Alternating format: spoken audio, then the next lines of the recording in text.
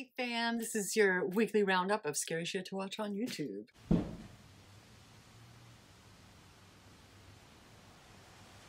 Let's start off with the top 7 absolutely scary ghost videos caught on camera that are freaking out everyone by the channel ScaryPills. Dude, from the first freaking clip. What? I'm sorry. What? Number 1.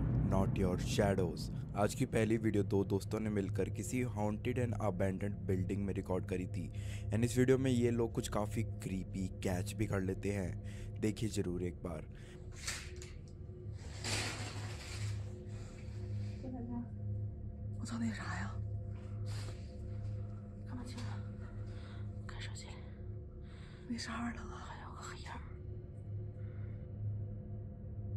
Then we move over to BizarreBub.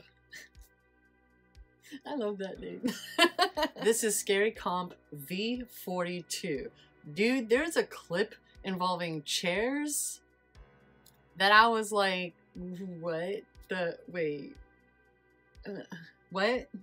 No, like, I don't think it's true. I think that there was somebody else there. This is how I sleep at night, fam. But that was well done. That was really fucking well done, so. The following footage shows a security guard who's patrolling a school late at night when something downright terrifying is caught on camera. John McPrince, who suggested the video, writes, "The video is located in the Philippines and takes place at a school that is rumored to have been a cemetery before.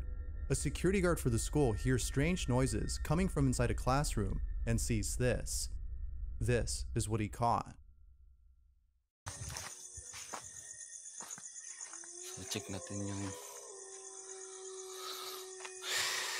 nakabahan mo guys.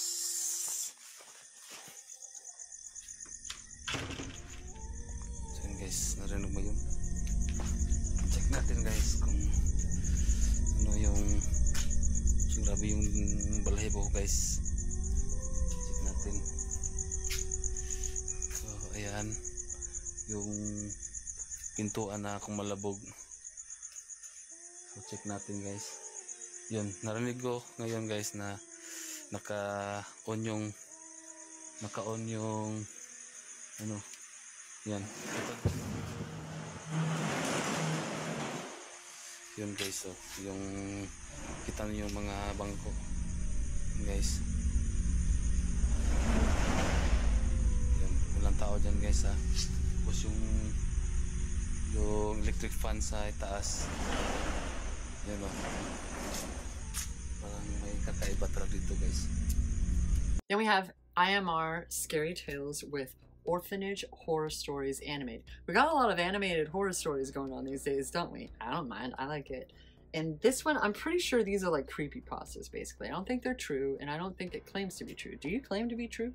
These are creepypastas. It has the authors in the description. And damn, fucking damn, it just pops off, fam. Now, I knew I wasn't the reason why I hadn't been adopted, as there was nothing wrong with me or any of the other kids at the orphanage. But as I grew older, I came to realize that the Blue Saints orphanage had gotten a reputation, and it wasn't a good one, as it was dubbed the Cursed Orphanage. There were numerous reasons pertaining to why the orphanage was called this, but the major reason for the nasty nickname was because the numerous potential parents who came to adopt a child always met a lethal accident when leaving or arriving at the orphanage. From horrendous car crashes to mysterious falls from the high balconies in the orphanage, no one came out of the place alive. Then we move on to Get Out. Then we move on to a little pop-up. MJV Animations and 2 Scary Roommate Horror Stories Animated. They say you shouldn't move in with your best friend. I kind of agree with that because that's who I moved in with straight out of high school, and we didn't really talk for a while afterwards. But she was also really fucking uptight. Like, she was one of those, you finish using the dish, you wash it now. I'm just way too chill for that shit. I will get to it. Don't worry, I'm a Virgo. But it's not right the fuck now because I got some dancing to do, okay? Priorities. And then, yeah, this is just me stalling because I don't want to think about that shit. Within 3 to 4 days, we finalized the deal and she shifted to my place. I lived in the roadside bedroom connected to the fire exit. Annie's room was across the hall on the left. She said she was a struggling artist, hence she would prefer a quiet corner of the apartment. Even though we had separate rooms, we hung out together often. We watched movies late at night, drank, and went out to grab a bite almost every other day. I never saw Annie going out with anyone else. I even asked her about her friends and family, to which she replied she grew up in a foster home and does not have anyone to call her family. I was in the exact same space after my grandma's death, so I felt bad for her. Then we have 3 true scary Starbucks horror stories in the channel Anna Horror Stories. Anna puts out a lot of fucking shit, like, so highly recommend. I had just started my freshman year at University of the Arts. I was studying photography and I was quite excited about it since I had always been a keen photographer. And I was excited to take it to the next step beyond Instagram. But like any bachelor, it costs a fortune. So I had to work somewhere while I studied. Starbucks was the obvious choice as I could have a flexible schedule and work part-time around my school hours. Plus, being a famous chain and everything, I figured it would be more reliable than a local cafe. I guess I was wrong. And then, damn, anytime that people do like live streams, whether you're on YouTube or Twitch or something, it really fucking freaks me out that so many people don't seem to think like, can you get out of your own neighborhood, please? You're like walking around and shit. You're driving around and showing street names. I don't want to see that shit. I never want to see that shit because the wrong person will eventually see that shit. And I don't want that to happen to you. Nobody has time for that, okay? None. Zero. Fuck that. One of my biggest fears about something like OnlyFans, actually at least 2, because this is 2 true OnlyFans horror stories animated, are pretty, they're, oh. These ones are supposedly true. And I just, my heart, I can't, like, I worry about you. Can you please just be careful? But of course I took the picture for him and sent it, again behind a $5 paywall.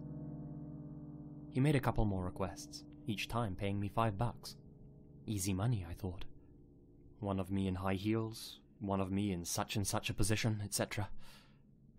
Then he sent me another request, this time for $10. Add me on Instagram. He included his account name in the message. $10 just to add a guy on Instagram? Sure, why not? I hadn't updated my Insta for over a year, and only had a couple of posts on there anyway. I took his $10 and added him. Strange, there weren't any posts on his account, but the circle around his blank profile picture was highlighted, meaning he had recently added to his Instagram story. Just out of curiosity, I clicked on it to see what he had posted. It was a video of my house, posted 2 hours ago, taken from the woods just outside. Then we have my animated scary stories and 3 desolate area animated horror stories. I love camping. Do you love camping? I love camping. That's one of the wonderful things about being in the Pacific Northwest, besides the fact that it's a clusterfuck around Seattle now. Know that before you move up here. But this shit right here, I'm a horror fan. I'm a horror writer, and I have an overactive imagination. No, please. No. I can't. I fucking can't. I just... After exploring the downstairs and basement area of the house and finding nothing interesting, we headed for the stairs, reaching the top. We were faced with 4 doors, each locked, with not 1, not 2, but 3 sliding bolt locks on the outside of each door. That's weird.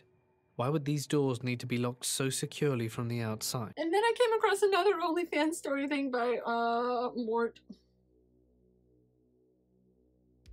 These are all terrifying. I don't care who does the video. They're all terrifying stories, and I don't like it. I don't like it. I wish better for you. And me. The man started asking questions like, what STDs do I have? And at this point, I just quit the chat. I continued with my night and went to sleep not thinking much of it. There are plenty of weirdos online, and this man could have just been another one of them. That next day, I had just gotten home from class. The bus was a bit late, and so was I.